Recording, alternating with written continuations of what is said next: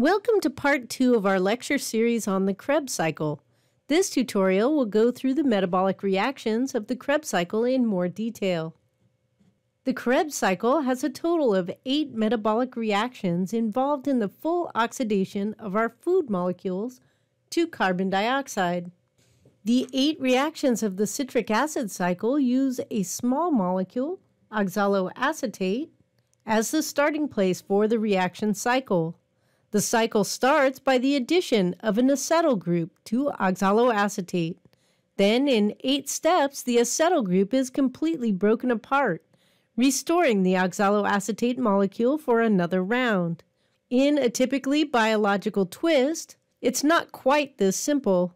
You might imagine that the enzymes could just pop off the 2 carbon atoms of the acetyl group, using the oxaloacetate as a convenient carrier.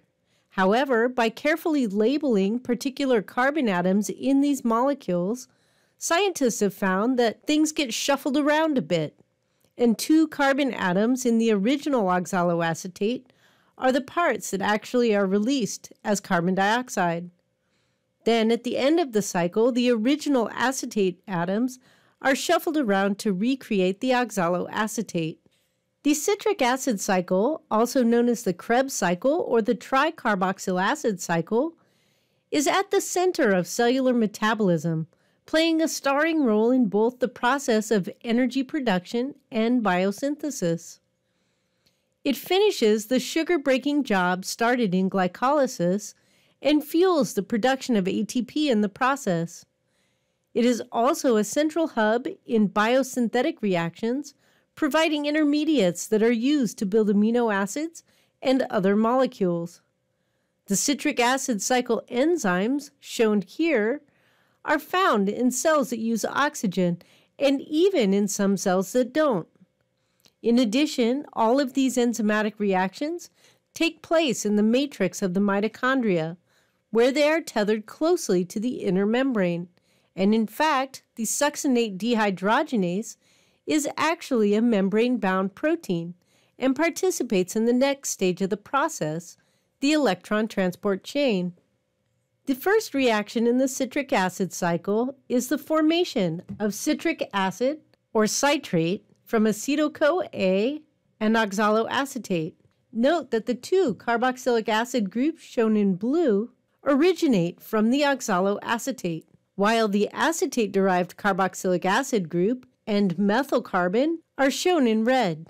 This will allow you to visualize what happens to these positions throughout the Kreb cycle reactions. Reaction 2 is the isomerization of citrate to isocitrate, and it's mediated by an enzyme named aconitase. This is named for the cis-aconitase intermediate that forms during the reaction. In fact, on many Kreb cycle diagrams, the cis-aconitase is also shown on the diagram. Thus, you must be careful when you're labeling a Kreb cycle diagram that this intermediate may be shown or it may not be shown.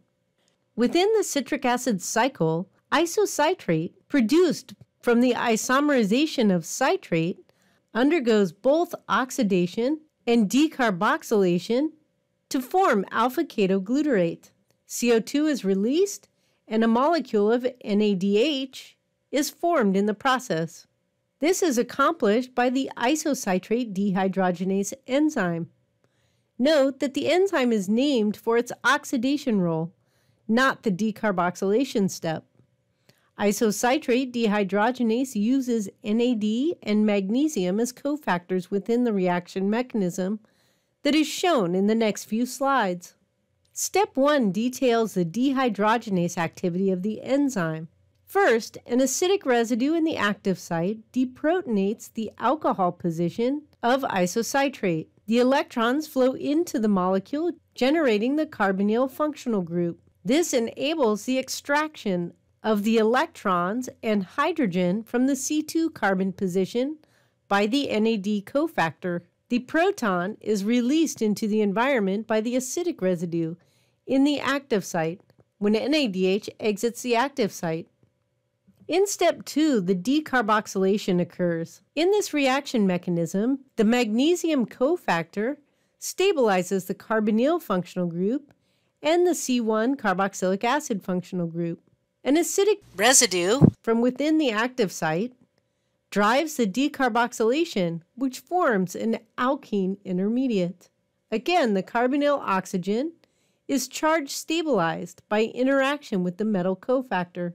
As the carbonyl electrons fall back into the molecule, forming the ketone functional group, the pi bond between the C2 and C3 positions abstracts a proton from an acidic residue in the active site to form alpha-ketoglutarate. Take a moment to compare this mechanism with that found in the pyruvate dehydrogenase complex and that of the glyceraldehyde 3-phosphate dehydrogenase from the glycolytic pathway. This exemplifies the many different ways dehydrogenase enzymes can work to oxidize biological molecules. The alpha-ketoglutarate dehydrogenase, KGDH, has a reaction mechanism that is very similar with pyruvate dehydrogenase, PDH complex. It also liberates carbon dioxide and a molecule of NADH and a proton in the process of forming succinyl-CoA. Similar to the pyruvate dehydrogenase, the alpha-ketoglutarate dehydrogenase also uses coenzyme A as a substrate and thymine pyrophosphate, lipoamide, FAD, and NAD as cofactors. In this case, thymine pyrophosphate attacks the alpha-ketoglutarate C2 carbonyl carbon, mediating the release of the carbon dioxide that was originally from the acetate molecule.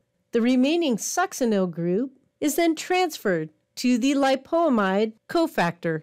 Partial reduction of the lipoamide from the alpha-ketoglutarate has also occurred at this step. On the E2 complex, the succinyl group is transferred to coenzyme A as a thioester and released from the enzyme. The lipoamide cofactor is completely reduced in the process. The lipoamide cofactor releases the electrons to the bound FAD housed on the E3 subunit. This restores the oxidized state of the lipoamide for a second round of enzymatic function. Finally, the electrons are moved from FADH2 to the label NAD cofactor, where they can be transferred to the electron transport chain. The succinyl-CoA synthetase is an enzyme that creates a molecule of GTP, ATP equivalent, through the phosphorylation of GDP.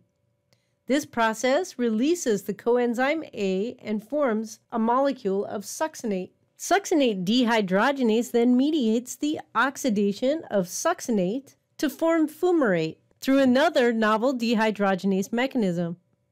This step is performed by a protein complex that is bound in the membrane of the mitochondrion. It links this citric acid cycle task directly to the electron transport chain and makes the transfer of electrons harvested from the food molecules streamlined. It first extracts hydrogen atoms from succinate, transferring them to the carrier, FAD. The resulting product is fumarate. Interestingly, this protein is also complex 2 in the electron transport chain, where it can directly transfer the electrons harvested from succinate into the electron transport chain. We will come back to this complex in the next section, covering the electron transport chain. In reaction 7, the lyase known as fumarase converts fumarate to malate. This enzyme is also a hydrolase, as water is incorporated into the final structure, shown in pink here. The final reaction is one that we have visited in the gluconeogenic pathway, leading to the oxidation of malate to form oxaloacetate. One final energy carrier molecule, NADH plus the proton, is formed. Overall, the total energy yield in one turn of the citric acid cycle are 3 molecules of NADH plus the 3 protons, 1 FADH2, and 1 GTP, or an ATP equivalent. This is doubled for the energy potential in one glucose molecule, as 2 molecules of acetyl-CoA will enter the Kreb cycle. Regulation of this pathway is mediated primarily by 3 of the major dehydrogenase enzymes in the pathway. These include pyruvate dehydrogenase, which serves as a gatekeeper prior to the beginning of the Krebs cycle, followed by the next 2 dehydrogenase carboxylase steps in the pathway, mediated by isocitrate dehydrogenase and alpha-ketoglutarate dehydrogenase. Essentially, all of the steps where carbon dioxide is released. All of these enzymes are highly regulated by the energy load of the cell. For example, pyruvate dehydrogenase is inactivated when high energy load is present in the cell. For example, if NADH or ATP levels are high, the enzyme will have low activity. Similarly, it undergoes negative feedback inhibition with the acetyl-CoA product of the reaction. Phosphorylation can also play a role in pyruvate dehydrogenase regulation. Energy-sensitive PDH kinases are active when the cell has high energy. This causes phosphorylation and inactivation of the E1 subunit, blocking all activity of the enzyme. Alternatively, dephosphorylation activates pyruvate dehydrogenase. Similarly, isocitrate dehydrogenase is activated by low energy states or high ADP levels and inhibited when energy is plentiful, high ATP or high NADH. Following suit, the alpha-ketoglutarate enzyme undergoes negative feedback inhibition by an accumulation of the succinyl-CoA product levels. High levels of ATP and NADH are also inhibitory. Note that vitamin deficiencies can cause disease states, such as beriberi.